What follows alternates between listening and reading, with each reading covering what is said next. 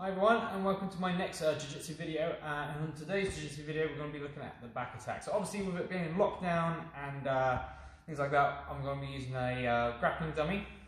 So we're going to be purely looking at back attacks and my personal favourite ones. And they're nice and simple and they're very effective. So I'm going to start in my back control.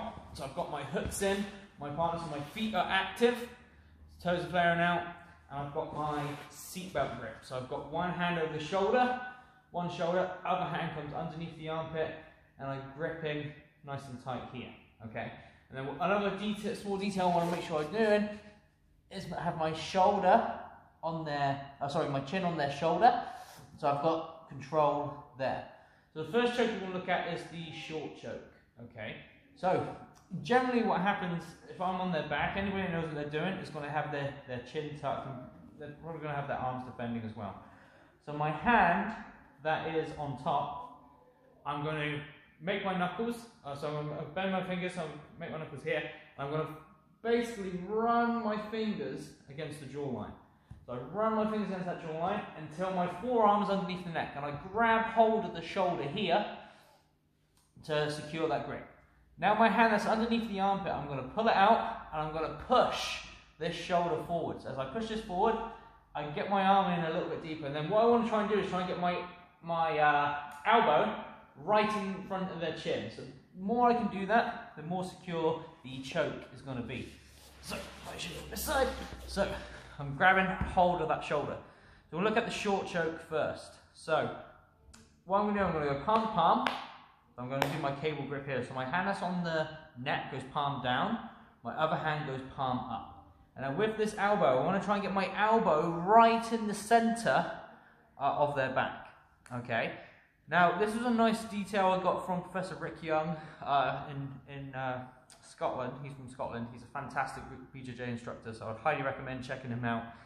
Is I want the feelings if I'm clamping this elbow down in towards the chest, like I'm trying to put my elbow through their chest. And as I do that, I'm obviously going to pull my elbow back, and I'm squeezing everything in, I'm pushing my head against their head, and I'm kicking away with my legs a little bit, and then that is my short choke there. So that little detail about pressing the elbow down into the chest makes the choke a lot more effective. So again, I've got my grip here, shoulder is on, my chin is on the shoulder. My hand that's on top comes out, make my grip, slide it across underneath the neck, and I grab hold of the shoulder. My hand that's underneath the armpit, I pull it out, push the shoulder forward, and I try and get the elbow in front of the chin as much as I can. I then grip my own hand, so I go palm to palm. Remember, the hand that's on the neck goes palm down, other one goes palm up. I try and get this elbow right in the center of my opponent's back. Keep my head nice and tight. I clamp my elbow right down towards their chest, and I pull my elbow back, and I'm pushing my head in, and I'm kicking my legs away slightly, and then that is my short choke, okay? So a choke that's very similar from there is the rear naked choke. So it's going to be the same kind of thing. I get my knuckles, find the jawline, get my forearm underneath the jaw, so I grab hold of the shoulder. Pull this hand out, push the shoulder forward, try and get that nice and deep. Now instead of holding my own hand, I'm going to hold my biceps. So I put my hand on my bicep, and I place the back of the hand behind the dummy's head. Okay? So some people do it like this, or palm on the back of the head. I personally prefer the back of the hand. I feel like it's much more secure. And again, I put my head there. So from here, I do exactly the same thing as I did for my short choke. I want that feeling as if I'm clamping this elbow down in towards the chest. So I clamp the elbow down, pull, and I squeeze, and then that is my rear naked choke. And they both link really nicely together as well. So if for whatever reason I'm not finishing this rear naked, or if they grab this top arm, I can pull my hand back and I can go into my short choke from there. So they link well together. So I show you that rear naked choke again.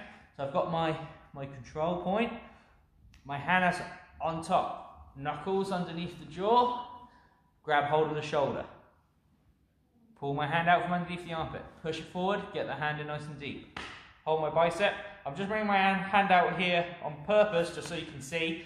In reality, I wouldn't do that. I'd just sneak it behind the head. I'm just doing that just so you can see. So I'll put my hand on my bicep, place the hand, back of my hand behind the head, clamp this elbow down, squeeze, and I've got it there.